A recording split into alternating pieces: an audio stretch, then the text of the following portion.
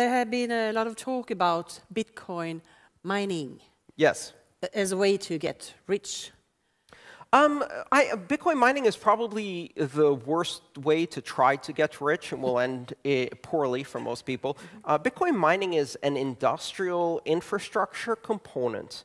So let me ask a quick question from the audience, if you don't mind. How many people here know how BGP routing works? There are some, actually. And this is an internet conference.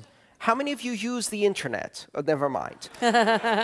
You don't need to know how I know how BGP routing works, but usually I'm surrounded by no one else who does. And yet everybody uses it. So you don't need to know how Bitcoin mining works or why in order to use Bitcoin.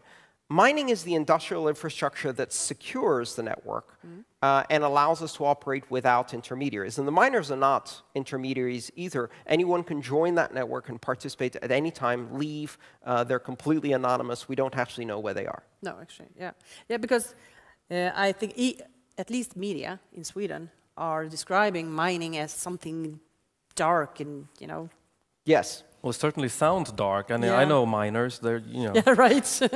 coal. Sounds like a lot of hard work. Yeah. Mining is special purpose high performance computing that happens with application specific integrated circuits, silicon chips. Now, that's the kind of thing that if you print in a newspaper, nobody's going to buy that newspaper again. So that's why media don't describe it like that. Yeah. It's much better to think about the dark web.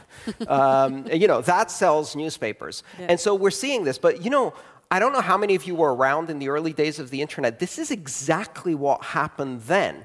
At the time, it was only for geeks and academics, an obscure, weird technology that nobody would ever really use, and of course, a plaything for criminals, especially fraudsters. Yeah. And a lot of people were terrified to do online commerce, to buy things online. And they said, this will never work because people won't do it.